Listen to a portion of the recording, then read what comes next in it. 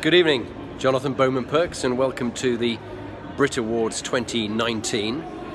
I thought I'd talk about the topic of humble bragging, which is something we see a lot on LinkedIn and social media. So people tell you, oh, I'm just delighted I've been given an award at the Brit Awards and here I am, aren't I amazing? Or I've just conquered Everest and here's a picture of me. And the term humble bragging, I don't know where it first began, but it was my friend Professor Roger Steare, who talks a lot about ethics and ethicability. And he was talking about this rather unpleasant habit people have now of humble bragging. So I don't want to be humble bragging. I've not won any awards. I'm just here because of one of the charity awards at the Inspiring Leadership Trust was some tickets to the Brit Awards. And we're joining my brother and sister-in-law, my wife and I, at the Brit Awards to see some of these superstars whose faces are on display down here, people like Rita Ora and others, and there's some big celebrities. But the question is, you know, today a lot of people want to go for celebrity status. They want to be overnight successes, and they want lots of money, and they think that'll make them happy. But it's a well-tried path, and just like many of the lottery winners who end up losing it all and going back into penury again, happiness isn't about having lots of money or lots of fame. People think they want to be these people, but actually when they get there, they find it's not as great as they think.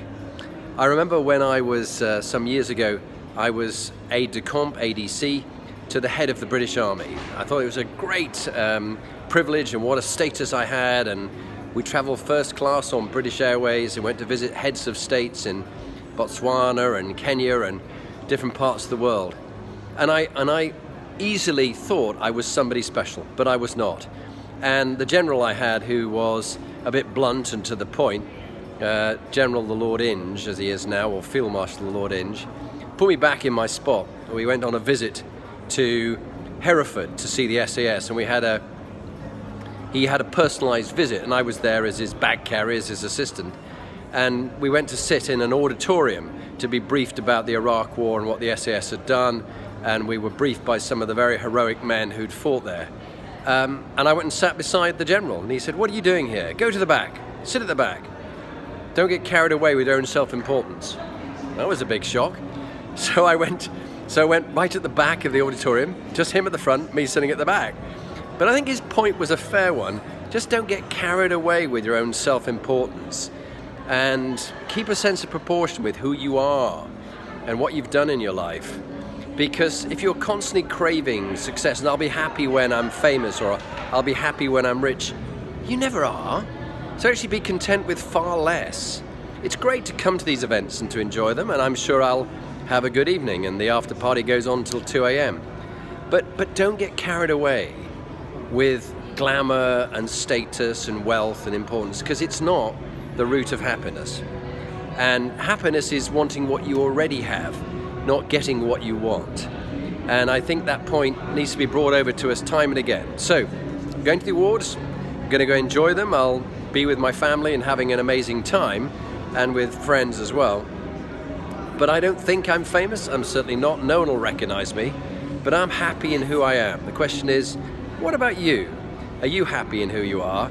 Or are you getting carried away with your own self-importance? Or are you thinking that you'll only be happy when you get something else, when you get this next big deal, or when you get the next promotion, then you'll be happy? No, be happy now.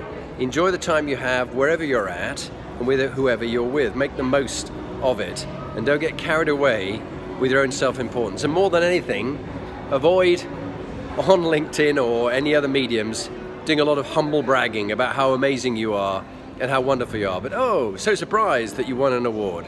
Anyway, that's the thought for the day. And think about yourself and just being you.